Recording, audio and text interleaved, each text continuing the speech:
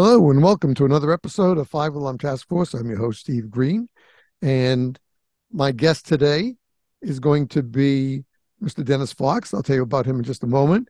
You might notice if you're watching the video that my attire is a little different than normal. For I don't know how many months I've been wearing, I usually wear a blue shirt when we do these interviews. But down here in South Florida, been in a cold snap. Sunday morning, our temperatures we're in the low 40s. Actually, here in our community, Coral Springs, I think it reached 38, which for South Florida is pretty darn cold. So, plus, I'm because of this illness I've been dealing with the past couple of years. I am hypersensitive to the cold because of my thyroid being a little screwed up. So, yes, I'm dressed for a little warmer feel, so I can sit here and do this podcast without having icicles hang down from my mustache and my beard. So we are glad to have you. And my guest today is Dennis Fox, as I mentioned. He had intended to join the ranks of, well, most of the audience of this podcast, which is he wanted to be a firefighter. But it ended before it began due to a back injury on the job as he was working his way through college. Now, when he was in school, I had been for about a year. So we're not that far apart age-wise in what we know, what we've learned growing up in that time frame. He currently runs Antelope Sprinkler Repair and Dryer Vent Cleaning. But prior, and he still works at this in a fashion. Starting in April 2015, Dennis became a supporter of the effort to ban and recall ionization smoke alarms. He has the website www.smokealarmsafety.org, and we'll put that in the show notes as well. Since learning of the hidden dangers of ionization alarms in April of 2015, he has been creating public awareness in the effort to warn the public about the dangers of these iron alarms and calling for a ban that these dangerous and often deadly devices across the world. He is webmaster in public relations, was the webmaster in public relations for firecrusade.com. It's no longer available. From November 2015 to August of 2016, designed and launched www.smokealarmsafety.org in September of 2016. He published an ebook titled Ion Empire in April of 2018. The new ebook is available, and proceeds from the sales of Ion Empire will help spread the message worldwide and save millions of lives over time. We'll put the link for the book, his ebook, in the show notes as well, so you can order it if you are so inclined. A story of fraud and corruption and negligent homicide, possibly in America and worldwide.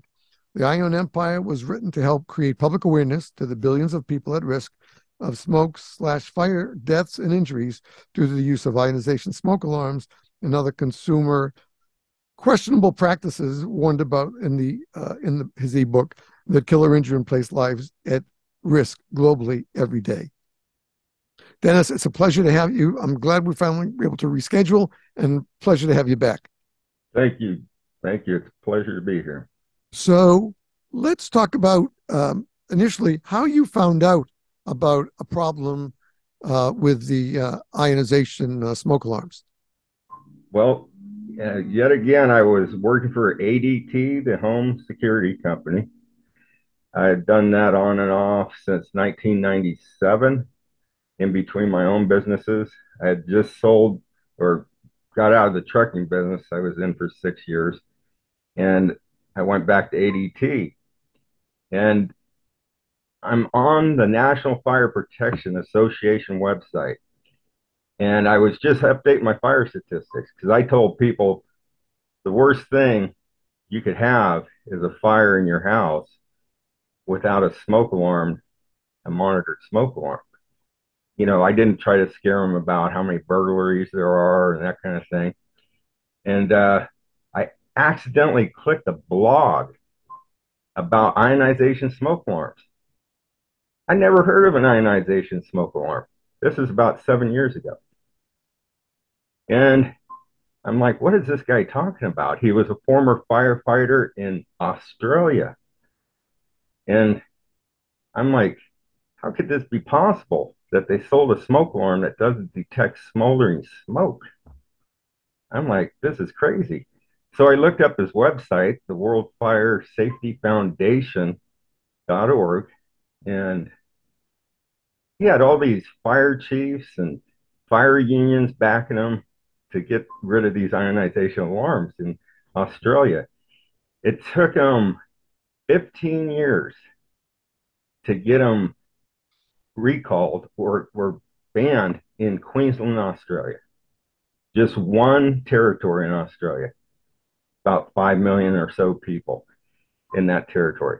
All the others, they were in the back pocket of the fire club, as I like to call it, which Richard Patton, who actually exposed this in 1976, called the fire club. Everybody involved that supports ionization alarms and failed to get them recalled, manufacturers and, you know, the people who approved them, the agency that approved them, the company.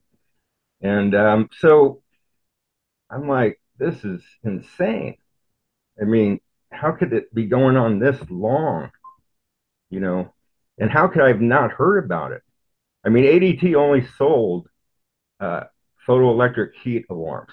They wouldn't touch ionization alarms. The liability, they knew the companies were getting sued that made them. Uh, Plus, it would overwhelm their monitoring stations morning, noon, and night every time someone cooked. And so, you know, they wouldn't touch them. As a matter of fact, in 1977, a year after Richard Patton exposed this consumer fraud for the ionization alarms, they went on a $3 million ad campaign for the photoelectric technology. But by the time I started working for them, it was all about the app and how you can lock your door with your phone and that kind of thing.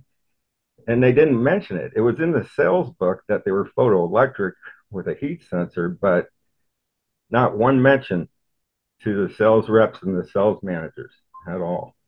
So I was really shocked when I came across this blog. And so I looked up uh, the World Fire Safety Foundation and the founder, Adrian Butler. He was a former firefighter himself. He had started a security company himself, and he was getting all these complaints about ionization alarms going off in the kitchen all the time and not going off when it should in smoldering smoke. And so he told me to get a hold of Richard Patton, who happened to live just a town over from where I did. And so I got a hold of Richard and I said, you know, this story is just incredible. I mean, it's just mind blowing. And I'd like to buy you lunch and hear it from the horse's mouth, so to speak, because he was the one who exposed it all after he got a hold of what they call the Dunes report uh, Dunes test.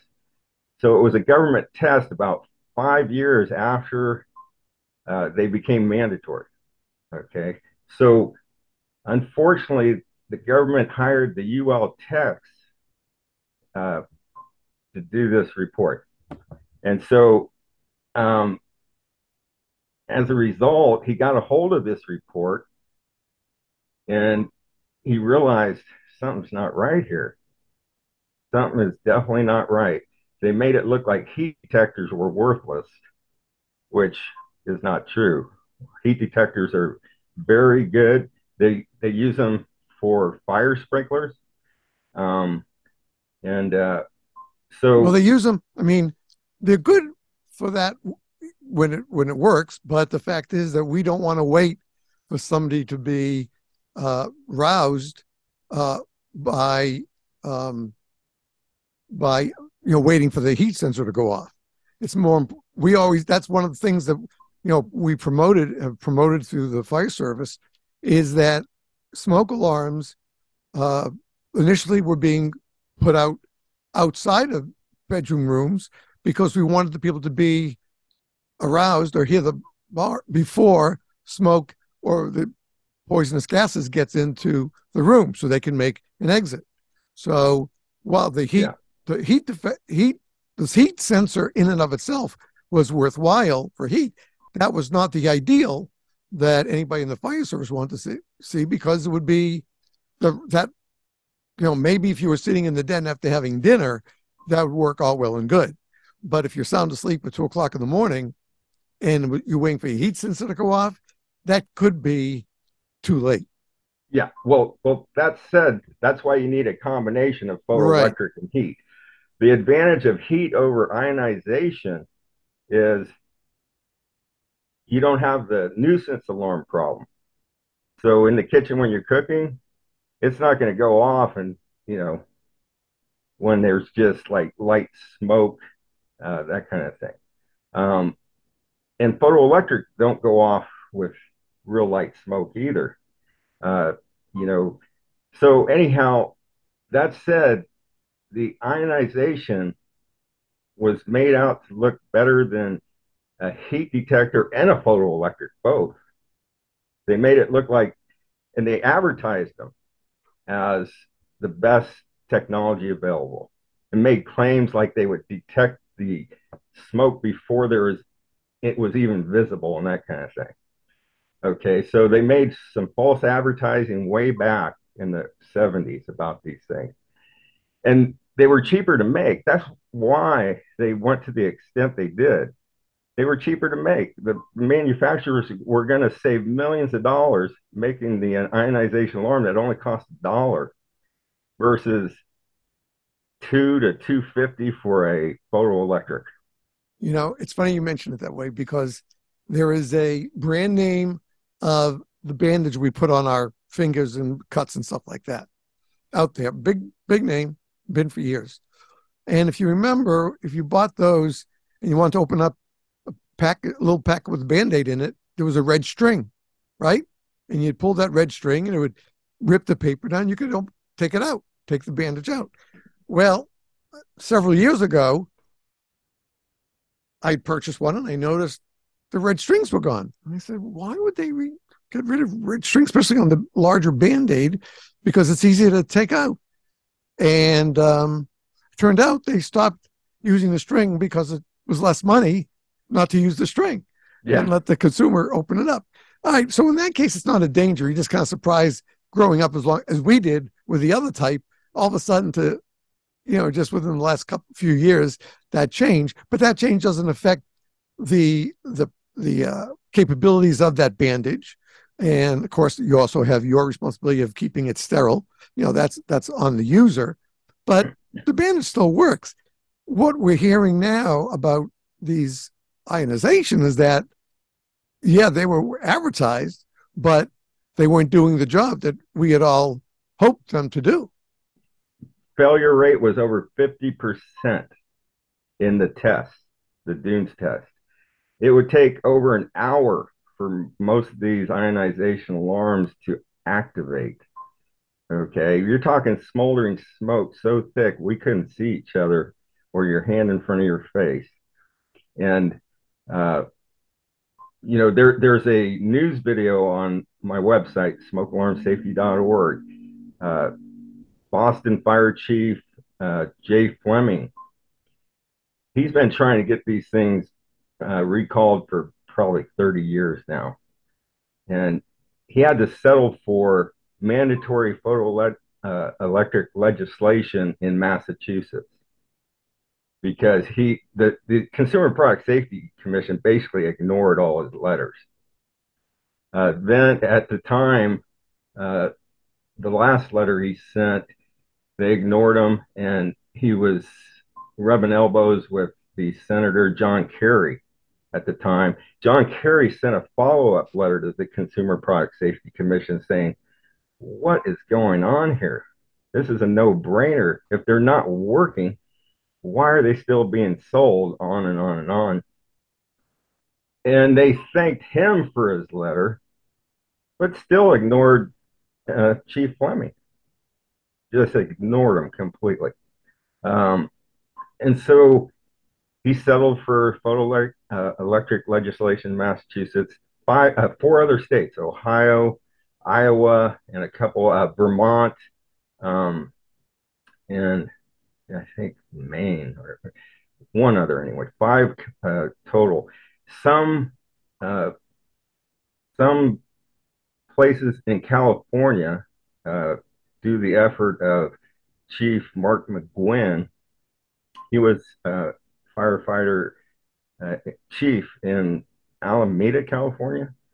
They got their county to have mandatory photoelectric, and then Sebastopol, I think Palo Alto, a few other municipalities. But he tried to get these other, fire departments involved in California, some other fire chiefs. But there's a issue with some of the, their response was, it's our job to fight fires, more or less was their attitude. Um, they just didn't get involved. And Right. that's the case for, 45 other states, unfortunately. Yeah. Yeah. Well, Uh, one of the things you know, we know, you and I have discussed off air, of course, but we've discussed the fact that very recently, only in the last few years in the fire service, did we learn that the very bunker gear we've been wearing since the mid '70s, which is when I joined, and you were supposed to join, yeah, but yeah, the gear that we have, and the waterproofing in parts of that gear was made with what are now referred to as forever chemicals, yeah, and yeah, it is still in our gear today. All these years, it's yeah, it's been yeah, in our gears longer than I was in the fire service, and at the same time, during my time, my 8 years before I got hurt, I was wearing that bunker gear, carrying it in my car, carrying it having it in my house by the steps, by the front door, in case I had to go.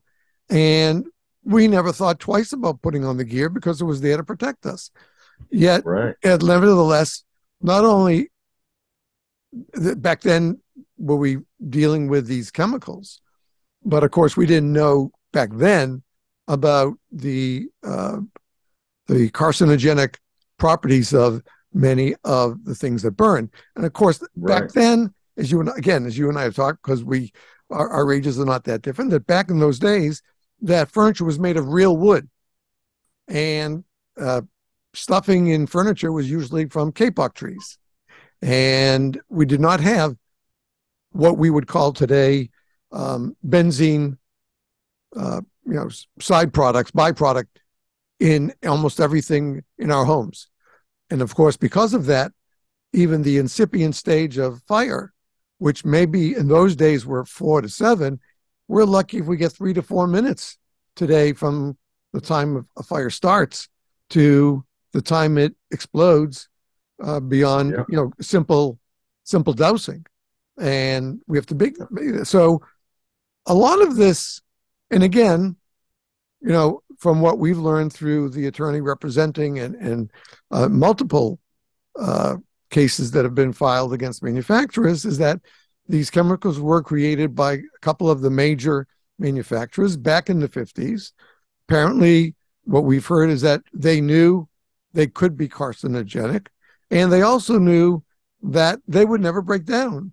For them, that was the magic lantern, because, well, if the products never break down, we don't have to create anything new because this stuff works and it'll work forever.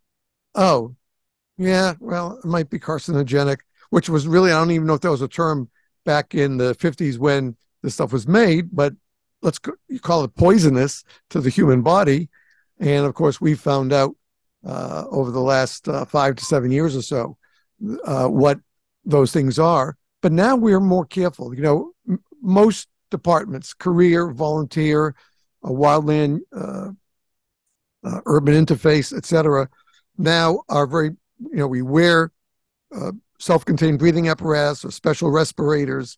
We make sure we wear our gear all the time, even when we're doing overhaul. When the fire's out, we still have to take down parts of walls and ceilings to make sure, sure not spread. And we're wearing our gear full time because we also have learned medically that when we sweat, which we're going to do in any fire situation, you could be fighting fire at 10 below zero. You're still going to sweat on the inside. And our oh, pores absolutely, open up, and that allows those carcinogens to, gives them a better avenue to get into our body. So I really, right now, I think we can see that a lot of these corporations, whatever they are or were making, are putting the dollar sign above the welfare of the end user. And And doing that for decades. right, and look at these two industries are not the only ones. Okay, and we'd be fools Nope. and we'd be lying if we said they were. So we know that we have chemical, as again, we've talked about, based on both of these, we've talked about the water pollution in West Virginia. And now we're seeing the water pollution at our military and Air Force bases across the country, both from dumping of fuel and the use of AFFF, or aqueous film forming foam, which we used a lot in my first department. My chief then was a specialist in flammable liquid fires. Luckily, I just never wound up getting splashed with it at all. So I never had any, skin contact with the liquid, but that was just my luck.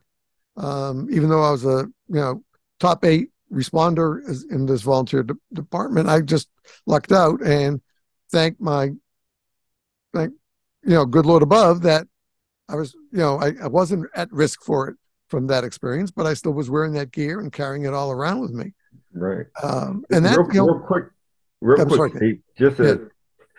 for your viewers who wanted the story about these forever chemicals, they want to see the Brockovich report. Right. Aaron Brockovich, we Right. all know. Yeah. She is working with our lead attorney on these cases. And thank God for that, because, she and even the head of nuclear science at Notre Dame University did the tests, thanks to the housewife of a firefighter from Worcester, Mass, who was diagnosed with cancer, and she couldn't understand why, he had prostate cancer. And the examination of the gear, of our bunker gear, not only his, but then both new and used, dating back to 76 or 77 forward, they found the forever chemicals in every single set of gear they tested.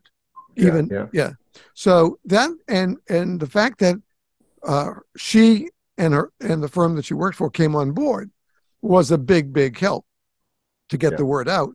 And I think her report reveals the companies who made these things, their own testing showed that they were toxic and carcinogenic.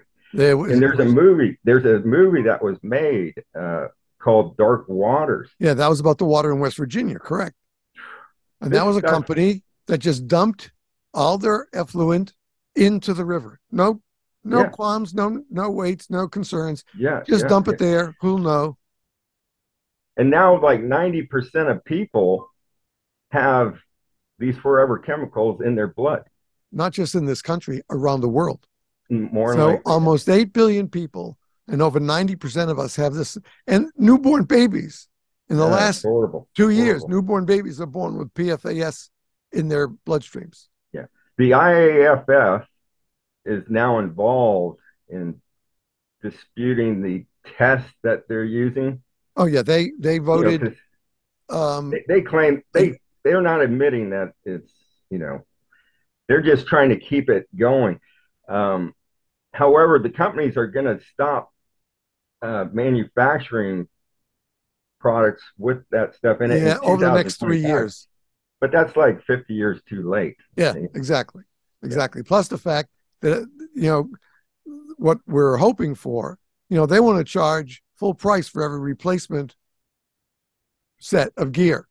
Okay, well, our the legal case against them is asking for damages where every current firefighter in the United States is provided with a second set of absolutely clean gear, unused gear, once the PFAS has been removed. But I think the earliest one that I saw, I believe it was last week or the week before, was going to be 2025.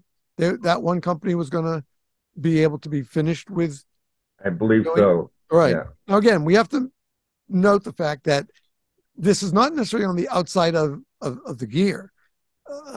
which wouldn't have made it quite as dangerous. It still would be crappy, but the fact is that it's on the waterproofing, which is close to the much closer to the inside of our bodies, where sweat can go and things like that, and it can't seep. So the outside we're not concerned about as much as we are on that waterproofing on the inside of our bunker coats and our bunker pants that we wear. And some of us wear white, some of us wear yellow, some wear black, but it's all bunker gear. When you see firefighters at a fire call, you're going to see them all wearing their gear, and that's the gear we wear to protect us, or as we thought until a few years ago, to protect us.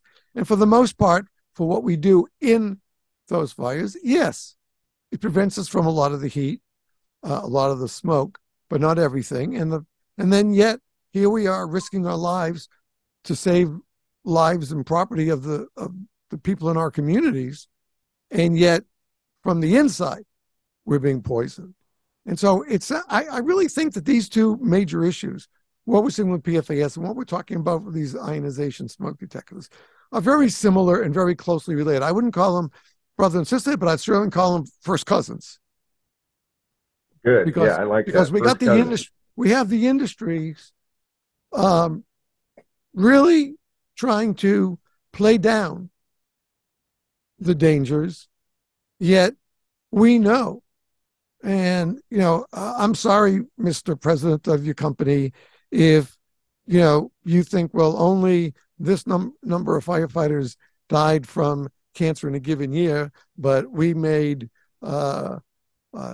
300,000 sets of bunker gear last year. Yeah, so you made 300 more sets, 300,000 more sets of poisonous bunker gear last year. Yeah, So yeah, let's not forget the fact that you're not going to take a bite of a blowfish in a sushi restaurant unless you know that chef knows how to remove the venom gland, yeah.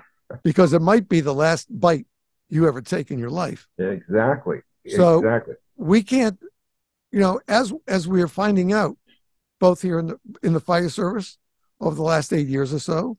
I mean, this is the seventh. We're in the seventh season of the podcast, and it was the end of 2016 where I first learned about the cancer initiative in the fire service. So we've been fighting that since approximately then. And the PFAS is only about 3 years old, our discovery of the PFS in our gear.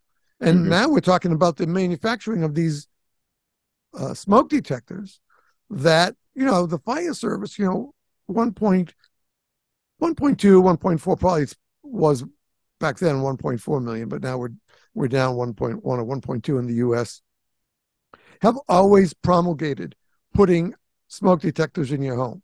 And in many areas around this country, fire departments will come to your home and install them for free if you purchase it. And if you can't afford smoke detectors for your home, many of those fire departments will actually provide them for free for you. But the fact is, we were providing what these manufacturers were creating. And now we know, and we have this horrible dark cloud hovering over us as firefighters, that we could have installed these smoke detectors that did not work as advertised, did not work as promised, Exactly, did not protect the citizens for all those years. And we feel exactly. The we manufacturers terrible. use the fire departments as a Fire form club, of advertising. They donated pallets of these ionization alarms to put in lower income housing. Uh, Going on 7 years ago, the first petition I posted on change.org was to get the Red Cross and United Way to stop installing the ionization smoke alarms as well. They were putting them in lower income housing as well. Rich, Um, while I remember, so I can put it in the show notes. What is the address of what you're just talking about? Um, okay, so what you can do is uh, it's on change.org, and change.org. the petition is to uh, get the Red Cross. If you do a search, Red Cross, United Way, ionization smoke alarms, and put smokealarmsafety.org, you'll get to it. But you can also get to it by going to the link to the current petition to get the Attorney General offices to step in to get a recall of these alarms, because the Consumer Product Safety Commission and the manufacturers have failed to do so. Right. Are these links Okay. both? Are these links both on your website? The Okay. So the change.org? link to the current petition is on my website. Okay, So when good. you get to that petition and hopefully sign and make a comment about it, uh, you can click my logo and see all my petitions. Okay, Okay. great. And then you can get to the one with the Red Cross. It actually caught their attention finally. They were ignoring me basically before I posted the petition, sending them all this proof that these ionization alarms won't wake people up. And they just ignored it until the petition. And that petition got over 5,000 signatures uh, because someone who was doing that 9/11 petition, John Feel of the Feel Good Foundation, Right, I sent him an email or Facebook IM telling him, hey, because he had 189,000 signatures at that time. It went on to get over 500,000 signatures. He really stepped up for the first responders who were getting cancer from all that toxic smoke at right, 9/11. right. Okay, so he was the first one to make a comment, I believe, and one of the first people to sign it.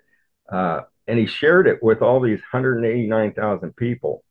And within a day or 2 or 3 days, had 5,000 people sign it. And that caught the Red Cross attention. And they set up a conference call with their fire safety promotion guy. And I thought, oh, maybe this is going to, be Uh-oh. good.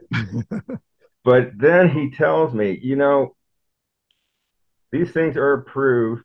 And I said, I realize that, but they won't wake people up at night in Yeah. smoldering smoke conditions. If you And he buy a says, can, well, if the you buy a cost, can opener, excuse me, if you buy a can opener and it doesn't work and doesn't open any cans, what are you going to do with yeah, it? Okay, you're going to use it yeah, as a I mean, doorstop, or you're going to return it and get your money back.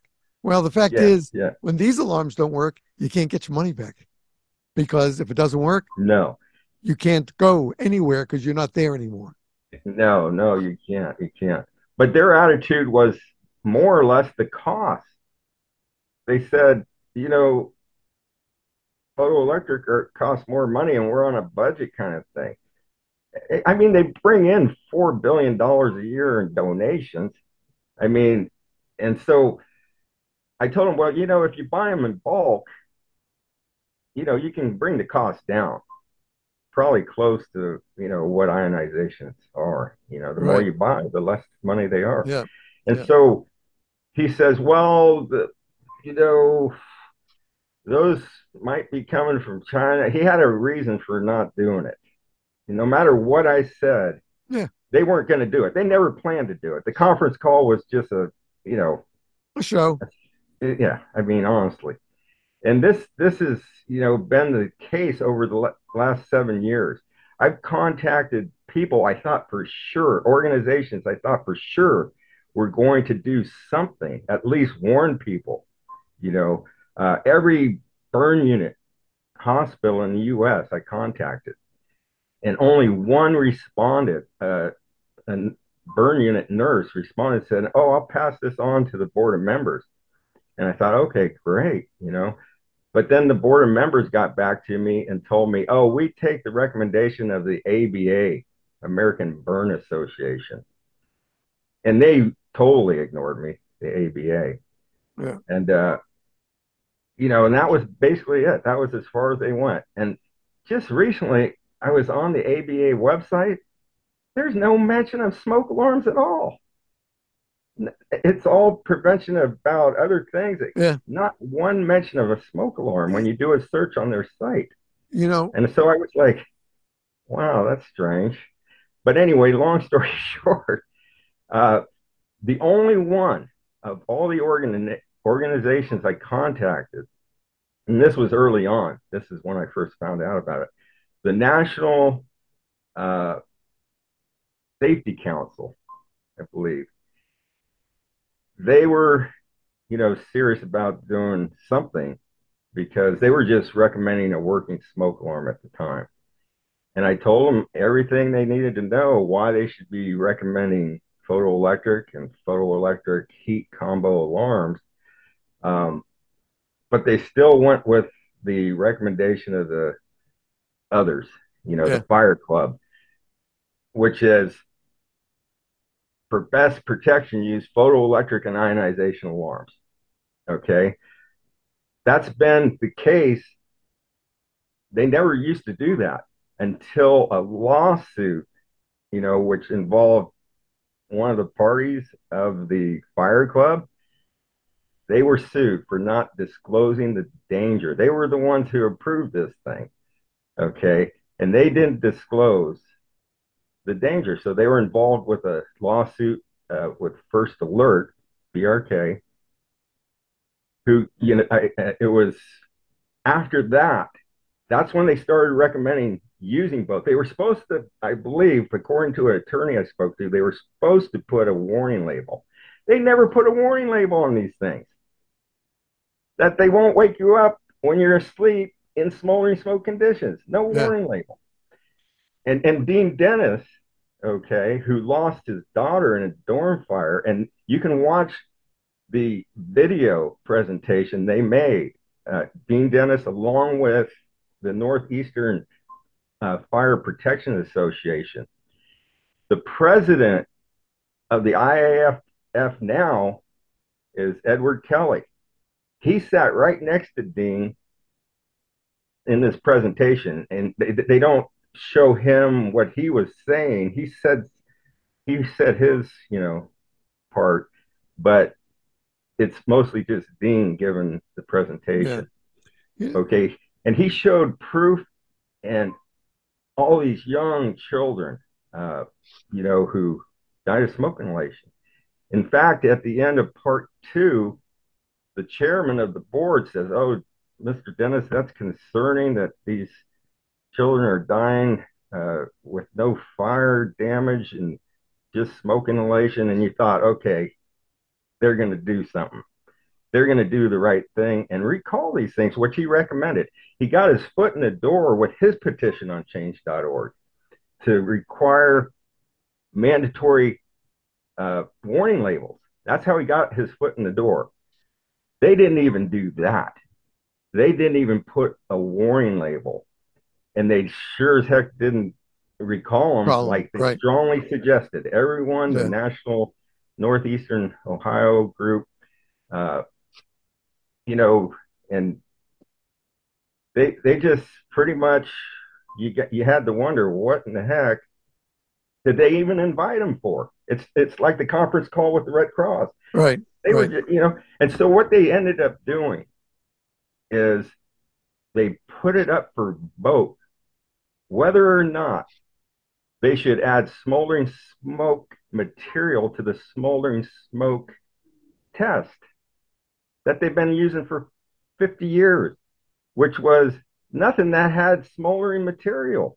They took dried out pine sticks, put them on a hot plate at over 700 degrees, and called it a day for the next 50 years. They never detected Yeah. smoldering smoke. I You mean, know, how this is just unbelievable.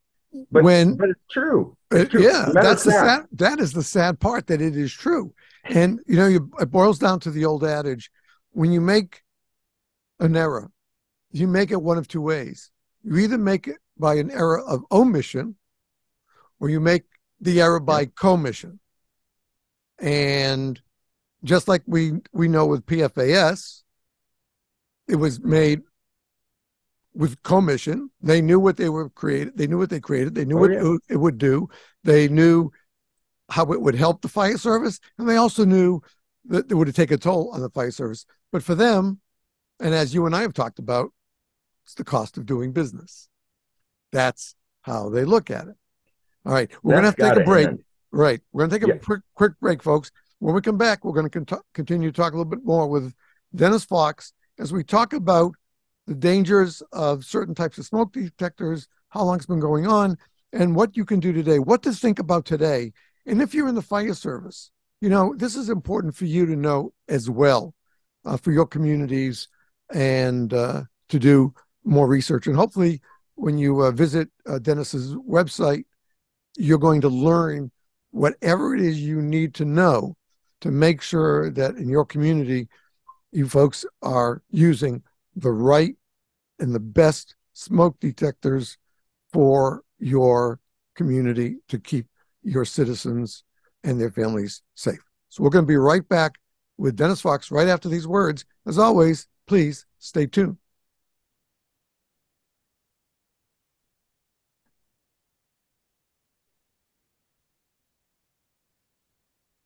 Hello, and welcome back to this episode of Five Alarm Task Force. I'm your host, Steve Green, and with me today, my guest is Dennis Fox. Dennis he's really running almost a one-man campaign to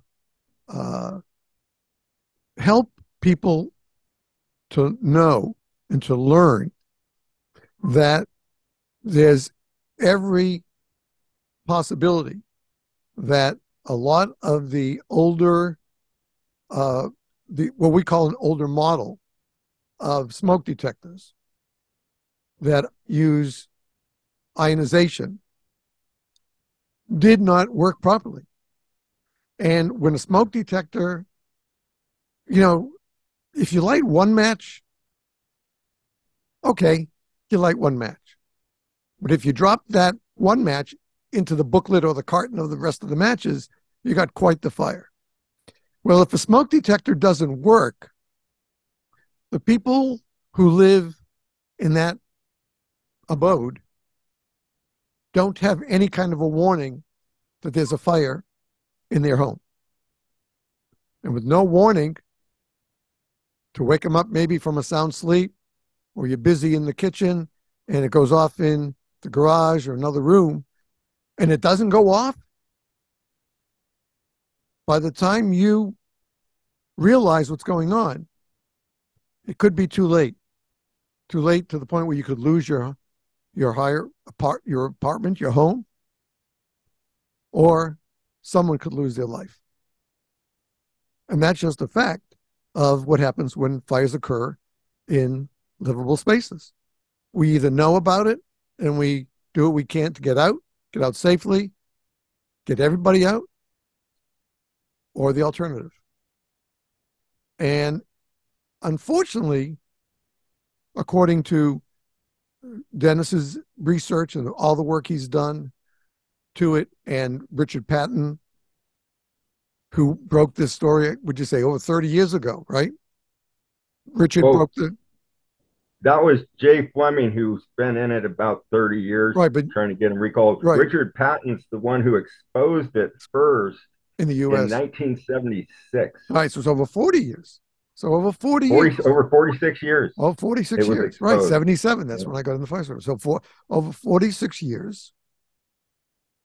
And no one wants to take responsibility for it.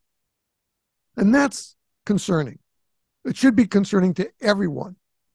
You don't have to be in the fire service to be concerned about this issue, because we are the first responders, and we have always, at least going back to 46 years when I started, we have always promoted the idea of using smoke detectors in every home, whether it's an apartment, whether it's a battery or electric one. We've had for many years the Change Your Clock, Change Your Batteries program across all 50 states. Okay. And it's because we need to make sure that you are alerted to the point where even if you're sleeping, you're alerted that there is danger in your home from fire or smoke or both. So, And Richard, let me add go real ahead. quick, Go ahead, Richard. Steve. I mean, Like Dennis, sorry. me, like me, you had just heard about this recently Right. when you saw my profile on what is that group that I forget, but right. It was just yeah by chance that we met by chance, yeah not by you and you were in the service, fire service, what, over 80, about 46 years, and you 40. never heard of it. No, no, not 40. I was only served 8 years, then I got hurt, but I've kept connected with the fire service all that time. Right, reading all the Yeah, trades. but this was the First, I yeah, had and heard this was the of it. first time you heard about it. Right, right. There was a story online of a retired fire chief who died of smoke inhalation because he had ionization alarms. I mean, this has been hidden so long, and they were, putting them in lower income housing. And it's really not the fireman's job to know how fire smoke alarms work. Their job is to protect people when there's a fire. Right, And there right. were And so many that didn't know about this that, you know, I mean, they try. I mean, back then, the internet wasn't even up and running. Richard Patton was stamping every letter that he sent, and he sent them to every fire marshal in 1976 and 1977, or he made presentations. He did all he could with his firecrusade.com website. Okay. And, he's 97 now. God So bless. he's slowed down quite a bit. Um, I offered to update his website because this was 7 years ago, because his website you couldn't even edit because the program just wasn't Yeah, working in those anymore days, or right. whatever. So I did, and then he just decided he's not gonna you know have that website anymore. It really wasn't good for a search, you know. Uh, so I switched to smokealarmsafety.org. Right. And Yeah, that's and I think, you know what? It's not even the name of the website, it's the fact what it teaches and what it shows. And that's what people need to see. They need to see yeah, yeah. the facts. Okay. And that's the key. Oh, And they need yeah, to read, you've provided me with in numerous emails with docs to read and stuff like that. And yeah, they're yeah, very educational. There's no doubt about it. And yeah. yes, do I feel remorse for all the smoke detectors I helped install? In some way, yes. In some way, no. In some way, no. We did it out of the goodness of our hearts to help people who couldn't do it on Yeah, their own or couldn't afford it on their own. yeah. So I'm glad that we were able to help them. But now I have to look back and say, did we help them or did we kill them or hurt them? Because that's what many of us, especially from back that time, all retired, those who are still around, that's what we have to face because Yeah. that oath, protect lives and property. Well, if we put in a bad smoke detector in someone's home, was that an error of omission or commission? I think it's a little bit of both. I think the omission is the fact that we didn't have all the information because the No, you didn't. manufacturers didn't want us to have it. So No we did warning it label based on the package. right. So we did it in faith, the best that we knew that this was going to help save lives. You guys were duped just like the consumers were duped. Right, And right. and according to that news video on my website, according to Chief Fleming, a third of all deaths are due to these ionization smoke alarms, which makes sense. People Sure, sleep about a third of the right. time. You know, And it, so it's over 50 years, that's hundreds, and burn injuries. Burn injuries are 5 times higher than the sure, deaths. right. And so they're getting burned as well. And so the numbers are hundreds of thousands. According to Richard Patton, Yeah, he puts it up about 50,000 fire deaths and about uh, 300,000 injuries because you're breathing in this toxic Oh, smoke. sure. Even if you make it out of the house, that stuff is bad on the lungs. I Oh, yeah. mean, Well, no doubt, horrible, no doubt about it. horrible. We've And we've they put the firefighters at risk because sometimes it takes 30 to 60 minutes to go off. By the time the fire trucks arrive, that house is engulfed pretty it's much. cooking, as we say. And they got It's to cooking. go in, yeah, they got to go into a much more dangerous situation versus, okay, it's just the kitchen slightly got charred, Right. that kind of thing. Exactly. Exactly. We've tried to tell people, teach them don't put water on an oil fire. If you're frying and you did too high, don't pour water on it. We demonstrate that every Thanksgiving. Every national news show on the day before Thanksgiving or on Thanksgiving morning has a demonstration video of a fire department under control dropping a frozen turkey into a vat of a large pot of hot oil, spills over Right. the thing, and then they pull a garden hose. You can't put out an oil fire with a garden hose. We teach you that every Thanksgiving holiday. But we've tried to teach you what we learned about smoke detectors. So we taught you what we knew. And now we're finding out what we knew. It wasn't that we didn't learn enough. It is that we weren't told. We never knew about what how these smoke detectors worked or if they worked, and the fact that they weren't working.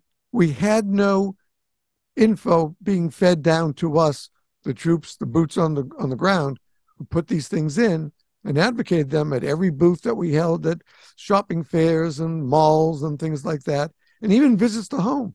We do a welfare visit on an EMS patient, and I used to look around to see, oh, you don't have any smoke detectors. Would you? Well, I hadn't gotten around to. All right, we'll bring a couple by and put them in for you. Well, that's Yep. what we did, and there was nothing wrong with that because we were looking out for what we thought was the welfare of those people in our communities. Yeah. But And it was better than nothing. I mean, let's, you yes, know, yeah, having an exactly. ionization alarm is better than nothing. However, when there's a better technology, you're talking about your family safety, you know, and Hey, we went from seatbelts to airbags, right? funny you should mention airbag. There's a quote by a judge, and I believe it's in that case, uh, you know, that I mentioned earlier. The judge quotes, he addresses the court, and he says, "A smoke alarm that doesn't go off in the first 19 minutes, because I think in that case it actually went off after 19 minutes, Right. is like an airbag that doesn't employ in 19 minutes. I mean, what good is it? Yeah. You're Hey, dead. You're listen, pretty much going to die." a week ago yesterday, I'm coming out of the driveway of a store, local store right around the corner from my home. The woman in front of me, I'm the second car in line, but she blows on the exit, blows the stop sign. And the car coming southbound on that road, there was no way she would stop. Stop. She wasn't speeding because I saw her coming, but there was no way she was going to be able to stop because this lady didn't cross all the way. She only went to the median break, the break in the median to go head northbound on the road. So this lady hit her. So I jumped, put my lights, emergency lights on, grabbed my BLS bag, jumped out, put on my vest, and assessed the two victims, and stayed with the victim that was more seriously injured. And her airbag did deploy because she was the one who did the T-bone, but she wasn't speeding. But fact was that, and she sits close to the steering wheel because she was a tiny lady.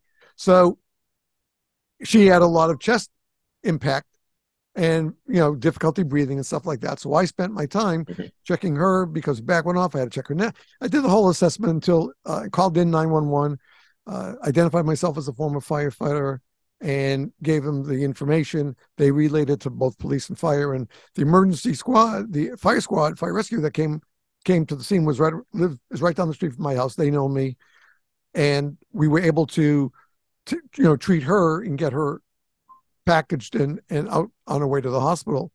And then they then another rescue came by and took care of the woman who was less injured. But the fact is that that airbag, and she said, but it hurt when I said, I know, but just think, if the airbag didn't go off, you would have impacted on your steering wheel. You would have bent Oh, it yeah. and could have been worse. So I said, I know you're uncomfortable now. We're going to take care of you. You're going to be fine. We're going to check you out. We have rescue coming. They're going to package you up, take you out to the ER, make sure you get checked out. And if you're fine, they'll release you. But the fact is, we got to take care of you. So that's why, and that's why I said it, because that airbag goes off. It's a shock, but it does save you. There's no doubt about save you in many ways. Maybe from death, Yep. maybe from serious injury. The seatbelts save you when you're smart enough to put it on. And we are still on a campaign for the last several years of getting our own brothers and sisters in the fire service to wear their seatbelts, because we've had too many accidents where there's a rollover and they're ejected, and we've lost Oh, yeah. lives of firefighters. Yeah. So, Yeah. I read a statistic on that. and we rotate 2 public service announcements put out there for firefighters to wear their seatbelts. And we know that firefighters wearing the seatbelts have been in accidents where those seatbelts made the difference. Oh, absolutely. Where it turned over, Absolutely. but they were able to release themselves and let themselves down rather than being ejected from the cab. And that's the most important thing. So the same thing has to hold true for smoke detectors, ladies and gentlemen. Okay? And my brothers and sisters out there in the fire service, and you who are fire buffs and love to follow what we do. But the fact is that, number one, yes, you need smoke detectors in your home, preferably a combination, as Dennis has said, about with a heat detector and a photoelectric cell. That's going to detect fire or smoke in both ways. It can detect the heat in a room, or could also detect the initial smoke as it comes up. But you need them. The fact is, those are the type to get. And Dennis, And that go ahead, Dennis. that said, Steve, because of the manufacturers, the major manufacturers that really control the market, you can't actually go to like Home Depot, Walmart, Lowe's, and find a combination photoelectric heat alarm. They're just, Right, you have to buy they 2. wanted ionization as the main one in there. Right, They have and for we don't, 50 years. and we don't. And but so you have to really search online to find a photo heat. All the major home security systems, like if you already have ADT or Protection One, Right, uh, you can get them to hook up the smoke heat, right. Now I and believe, it's monitored. right, Monitored adds an extra layer of protection, right. Oh, because absolutely. if you're not home, say you're cooking and oh, you forgot something at the store, and the wife and baby are sleeping, and you go to the store to get something, and then you have a fire from a grease fire. Okay, that's a bad situation. But if Right, it's monitored, boom, you call 911, or the monitoring station is going to call you first, right. And and then they'll then notify.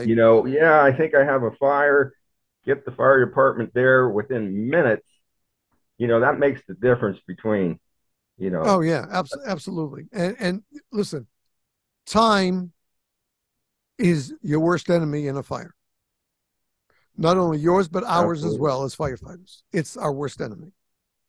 So we have a lot more in our hands than the homeowner does. So that's why we want to get there as quickly as possible. Most communities try to aim for a 3 to 6 minute maximum response time. Now, it all depends. Now, again, also, we must add that it is a very difficult time today, post COVID massive epidemic, for the fire service. We're down on enrollment and recruitment in both the career and volunteer departments. But I can tell you one thing from my brothers and sisters I've spoken with, from some of the best leaders in the fire service. We are not going to let that stop us. We are going to continue to answer every alarm that comes in, whether it's working fire, possible fire. We will be there. We will, one way or another, we are going to be there, and we will be there to help and assist as necessary. So never, ever delay calling your fire department, calling your 911 operator, answering the automatic. If you have an automatic alarm system in your home, as Den just said, from any of the major manufacturers, and you get a call from them that there's a report of they're getting a fire signal from your home, yes, tell them to call the fire department for you, and we'll head over there. We'll check it out for you. But the fact is that to do any of that, you and us have to have confidence that the system is going to work. Yeah. And that's where this is what it boils down to, is we have a system that appears to be broken. And it is. It should never have come to this. It should never have to be a tell-all, an expose. It should have been simply, oh, we didn't realize that when we did our testing. Let's see what we can do to fix it and make a better smoke detector. That's what it should have been. Well, actually, they knew. They rigged the test. Oh, no. I mean, they rigged we the know test. It wasn't knew. a matter of, oh, wow, that didn't show up in the test. They rigged the test because they wanted to sell these things without warning labels. So they made the test to where it passed the test, just like the photoelectric. They used the same test for both, but they didn't use anything that smoldered in the test. It's just right. And that said, um, I like to call it, instead of speed kills, you've heard that term. Sure. Greed kills. Greed kills, absolutely. It was over $1.50 difference to make an ionization alarm versus a photoelectric back then. Okay, all they had to do was, they didn't have to rig the test. This was all unnecessary. They could have just made the photoelectric with a heat sensor and just charge more, just like they do. They charge more for the photoelectric, which is why about 90% of homes have ionization alarms. People shop with their wallet. Absolutely. They bought the ionization alarms because, hey, I need 6 of these. I'm going to save $60 versus the photoelectric. Boom. Into the shopping cart they go. Right. And so they need to be better educated. Absolutely. That today this is what this is going to be a part of. And we're going to ask that every listener, if you're a firefighter, again, doesn't make any difference if you're career, volunteer, WUI, if you're a firefighter and you're listening to this podcast or watching it on YouTube, we beg you, please take this message and do something with it. Do your own research. Okay? Go to the website, Dennis's website. Learn as much as you can. Check the links. Read all the information so that you can make an informed decision. And if you feel the way we do, that the best protection for our citizens is a photoelectric cell along with a heat sensor, whether it's built in or even if it's separate, as long as there's a heat sensor and a photoelectric cell, they will be safer. So please don't keep this to yourself. Please share the podcast with others. And please take the information you're hearing and do something about it. Because if you don't... And sign the petition. And sign the petition, right. Sign the petition and please leave a comment. The link's on my website. Right, the link's on the website.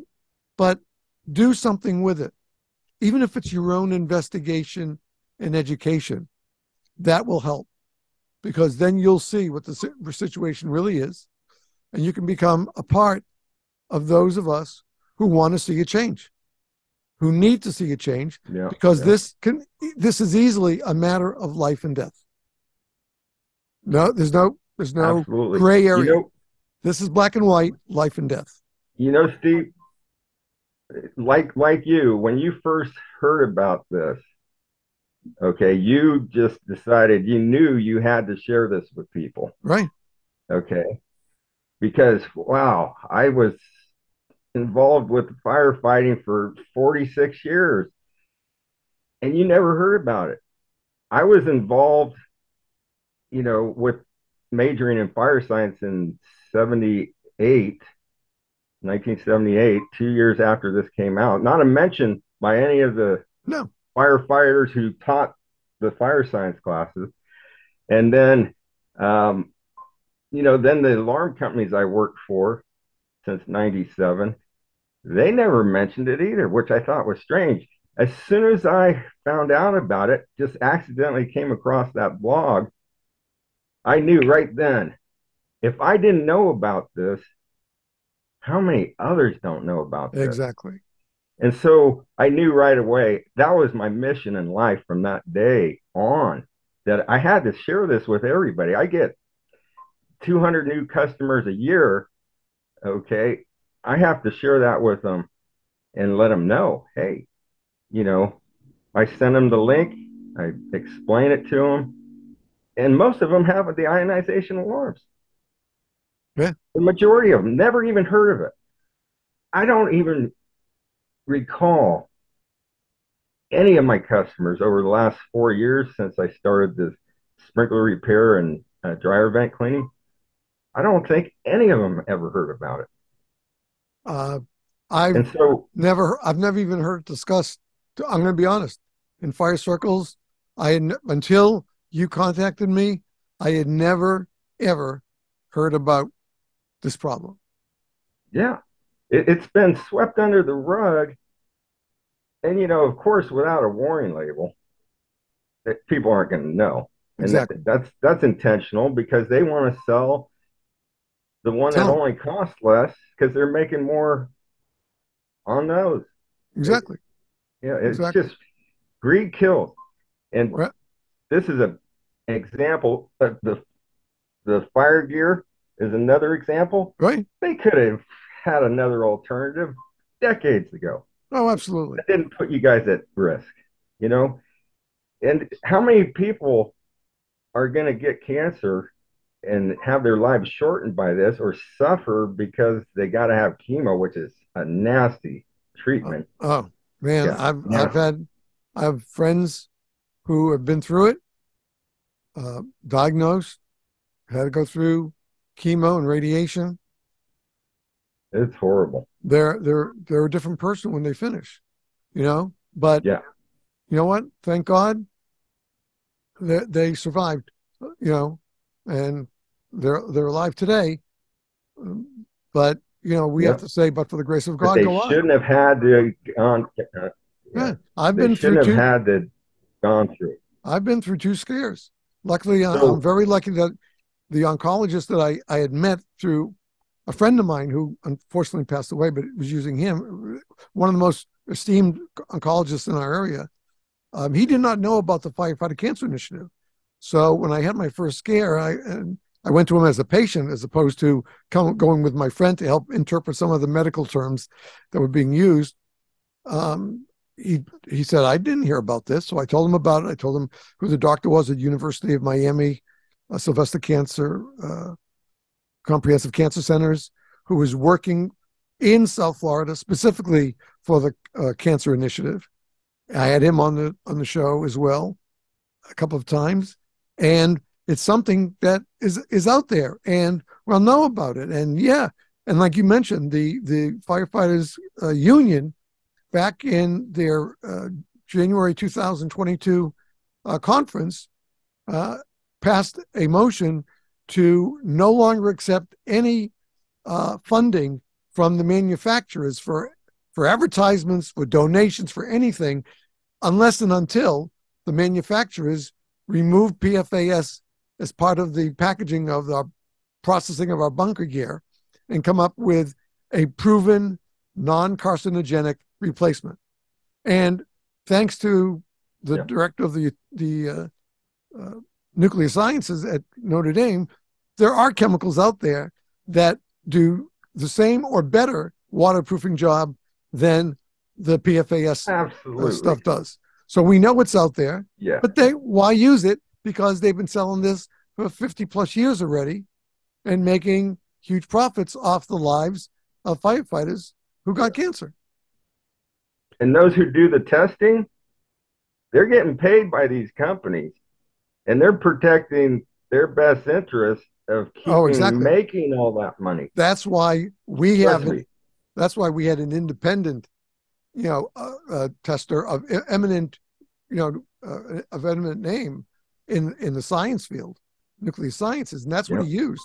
He had his team work with him, and they took it right down to the nuclear level, and there was no mistake. He's been on the show twice already. There's no mistaking what that it's there and what it is. We have to do the same thing with these smoke detectors, and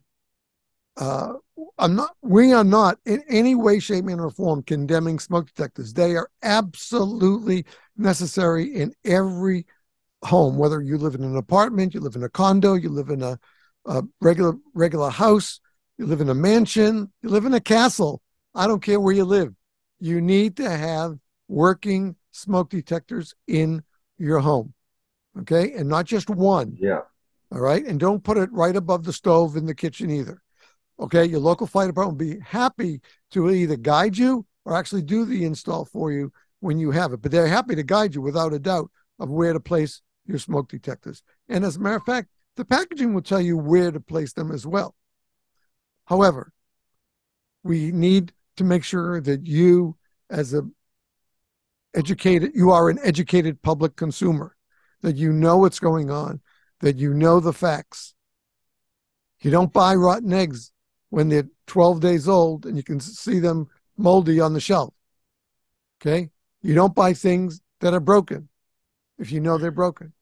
Well, you don't want to buy things that don't work, especially when your life depends on it. And if it wasn't for Richard reaching out to me, Dennis reaching out to me a couple of months ago, and like he said a moment ago, as soon as he finished basically the first 5 minutes of his talk, I said, this has got to be on the podcast. We have got get this message out. And that's what we're doing today, folks. I've had Dennis here to help educate you and me, because until November, when we met by email, I had no idea this was going on, none whatsoever. So and we don't want to. I really appreciate, Steve. I really appreciate you joining this effort. I mean, it means a lot that you've been in the fire service this long and you have your podcast, and this is going to be shared with firemen that really don't know about it, or couldn't do anything about it, really. I mean, unless they wanted to devote hours and months, like Chief McGinn, who got his legislation passed for Alameda County, I believe it is. Your firefighter friend in Australia put all that time in. Oh man, over 20 years. Richard Patton has put all this time in, over almost 50 years of his life about this. So, folks, this is not good times and sweet roses. This is the dark reality of what we might be dealing with. Now, is every ionization smoke detector bad? We can't answer that question. We don't know. And the problem is, if the tests aren't 100% neutral, without any party having an effect on them, we might have better news. But the fact is that since we don't know, we should go with what we do know, which is that we know that photoelectric sensors and heat detectors work. And they work, and the photo detector also can work with smoldering smoke. It doesn't have to be billowing smoke from a whole chair is on fire. Those smoldering fumes are activated through that photo sensor array. So we're going to put in the show notes once again Richard's website, and I'm going to tell it to you again. Dennis website. I'm sorry, Dennis. I apologize, Dennis. I keep doing that because I kept looking at Richard's stuff. Yeah, yeah. You can go to smokealarmsafety.org. That's where you go. Smokealarmsafety.org. Educate yourself. If you're not sure what we're saying today, I understand, and I applaud you for wanting to look into it and learn more.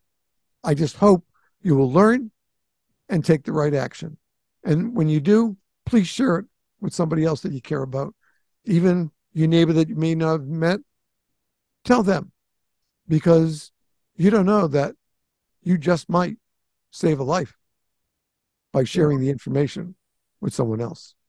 And if they want to read more about the documentation, uh, the reports that Richard Patton sent to all the fire club, companies, organizations, and people who are supposed to be looking out for the public safety.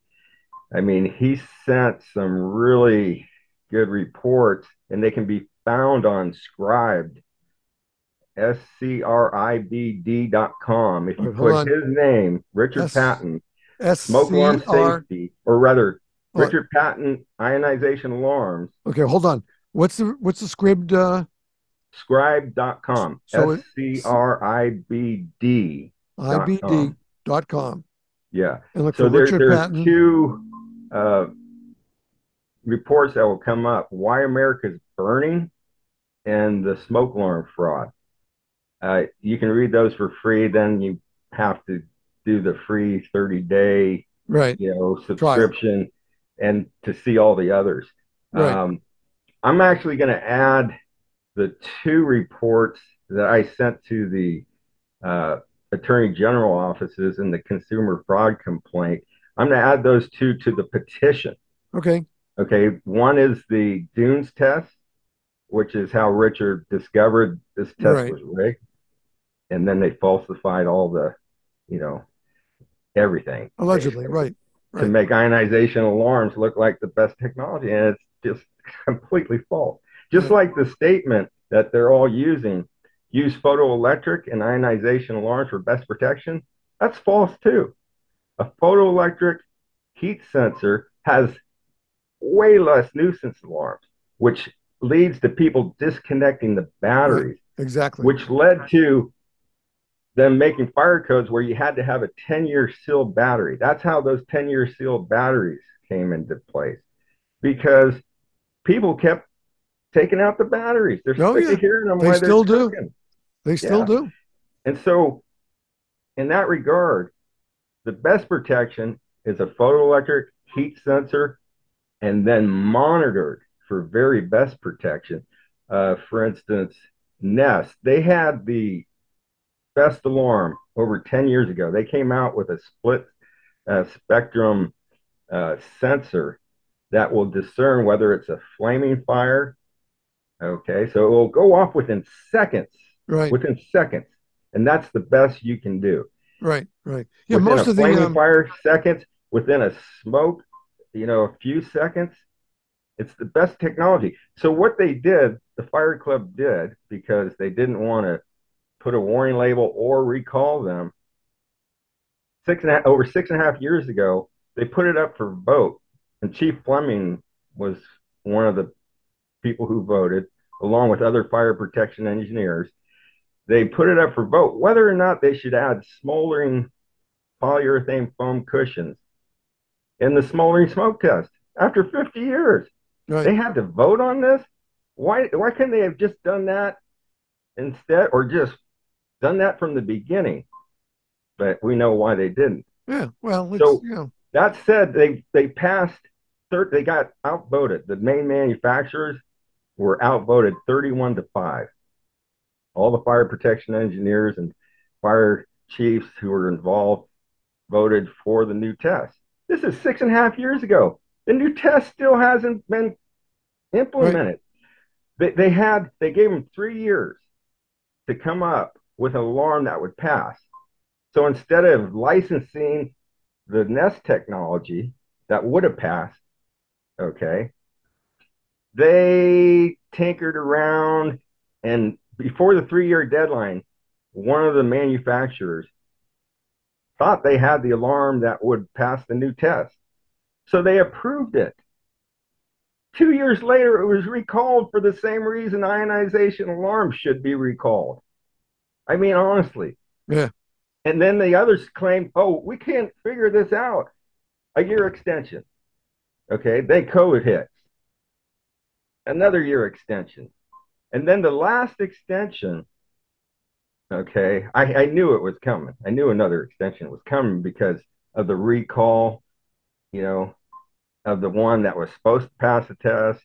And that, uh, so they give it a 2 year extension, claiming supply chain issues.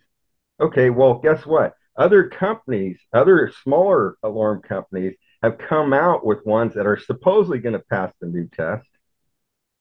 They somehow figured it out, but these major manufacturers have not. Something's wrong. Allegedly have not. Well, they haven't. They Well, haven't come no, up with it that's what I'm saying. So yet. yeah. So They haven't yet, and it's yeah, been 6.5 years. So okay, so when that vote first came out, we thought, okay, ionization alarms aren't going to pass the test. No way, they're not going to pass, and they'll be taken off the market. So, and we thought, well, that was good, but that didn't happen. And without a recall, they're going to have a 10-year window, okay, before they actually have to buy a new alarm.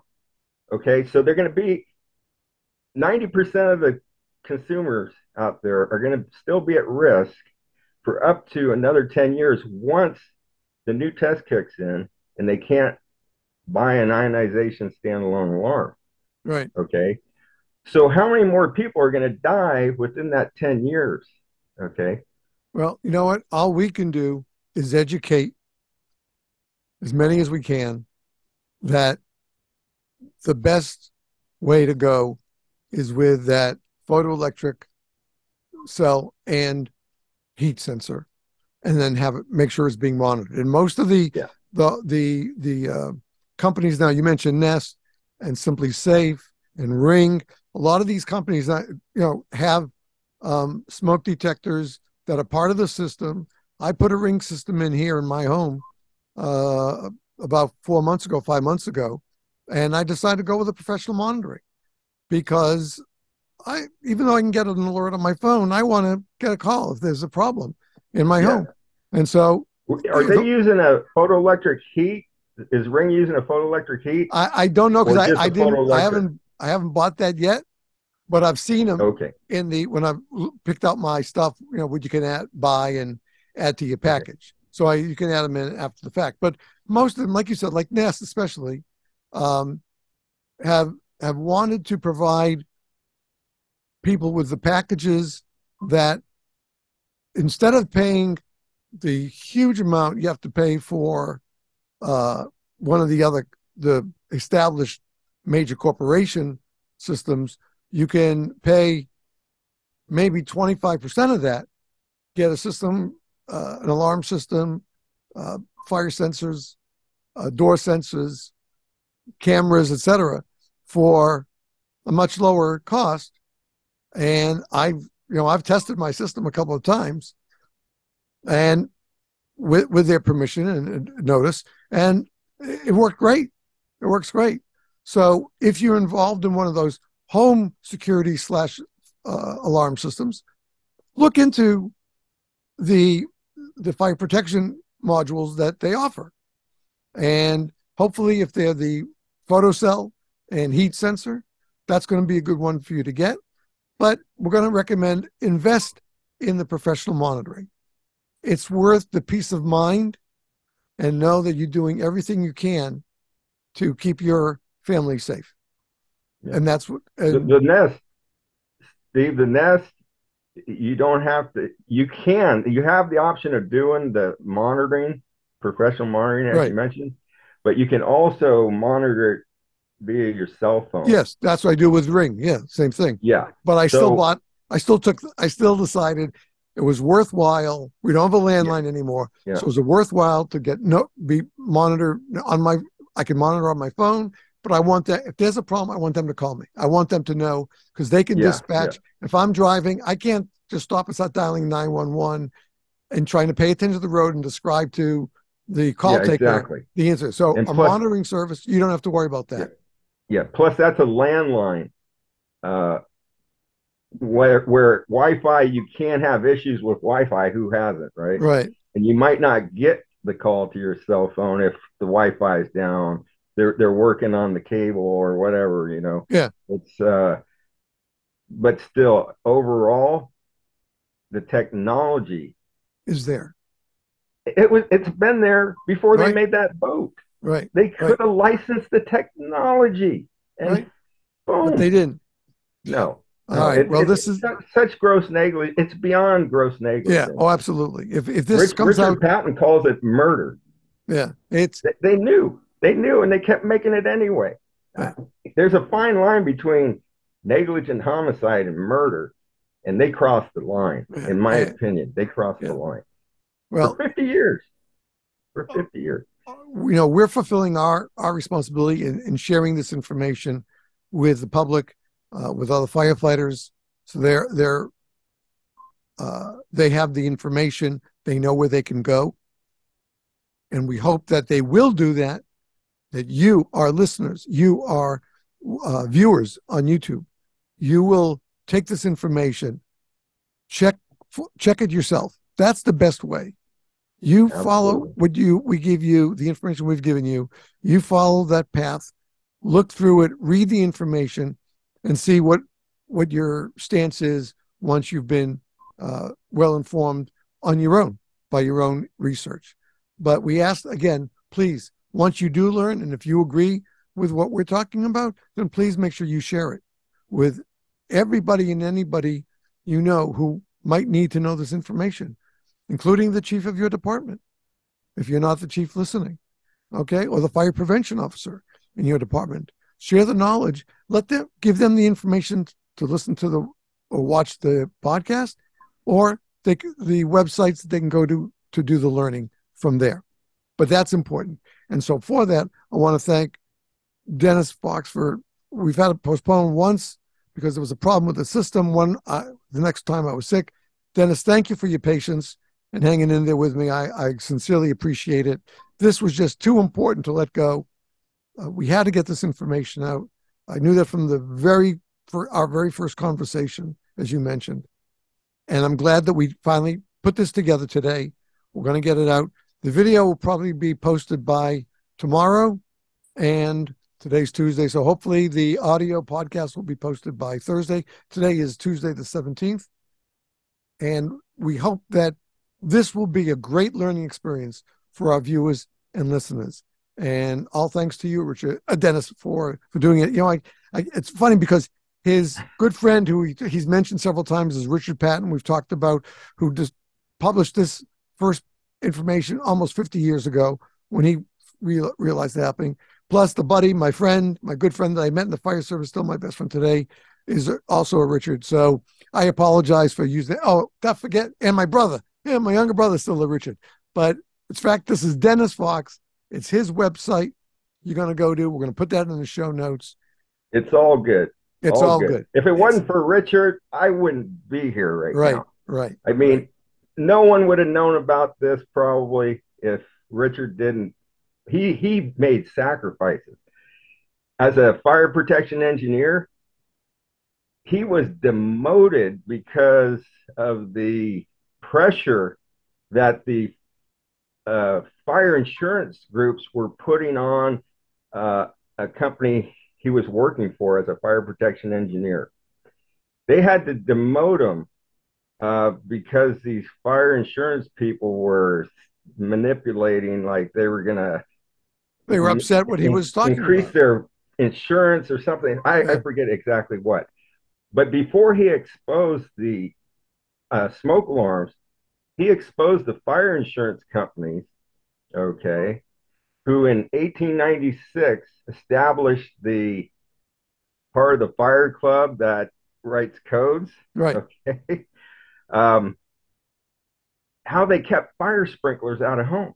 How many homes have you seen Oh, with don't fire sprinklers? don't get me started. I am Yeah, such a no, proponent of the but National Sprinkler Association, Fire Sprinkler Association, the NFSA. They're doing such great work. They take their trailers all over the country to show you what happens with a home that's non-sprinklered and the home that is sprinklered. yeah, The costs that you'll hear from builders for new homes, they're going to tell you it's way up in the, of course, based on your square footage, but way up in the five figures to do it, when today we can use certain types of pipe that is much less expensive, and it can actually be done in the building and even in a retrofit. And I'll tell you something, I have a great supporter of this podcast. He's been on multiple times, a retired fire chief who has retrofitted every single home that he's lived in with sprinklers. yeah, yeah. Now, and that's something that a lot of us could and maybe should do as well. But right now, you have to do the absolute minimum to protect yourself and your family, and that's Yeah. have good working smoke detectors and heat detectors in there. So, Dennis, my sincere thanks for hanging in there with us, your patience, and for sharing this information with me and with our viewers and listeners. This was an imperative, without a doubt, and I am so glad that we're finally able to put it together. This podcast is going to save lives Well, as they over say, time, from your mouth no to doubt. God's ears, right? It's going to, yeah. People who act, and hopefully sign the petition and share that petition. Make a comment too, because it doesn't seem like the attorney generals are in any hurry. Right. I posted the consumer complaint over 2 months ago, Yeah. and All that's right. Well, and some we'll of them encourage just them. passed it off to the fire club to deal with, and then there's still about 89% who have not informed me one way or the other. If they're very secretive Yeah. about, some of them are doing their research and seeing if they can even, you know, act. Right. Right. They can't sue government agencies, but that's a whole other Yeah. story. But they can go after the manufacturers. And Sure. so, Sure. anyhow, We'll see what happens. thank you so much. I consider you not only a, you know, person who's supporting this effort, but a friend, Thank you. a Thank you. true That means a friend. lot. All right, folks, if you're watching the video, this is going to be the end. If you're listening to the audio, well, you know what's going to happen. We're going to take a pause. We'll have a few words, and then we'll be right back right after those words. But to those of you watching, thank you very much for your patronage. We really appreciate you joining us on YouTube, leaving a comment. And also, by the way, don't forget to leave constructive criticism. We want to make sure we're bringing you the programming that you want to hear and see. Thanks again. To those of you listening on the audio, we'll be right back. To those of you in the video, thanks for tuning in. Bye-bye. Stay safe. Until next time. Bye-bye.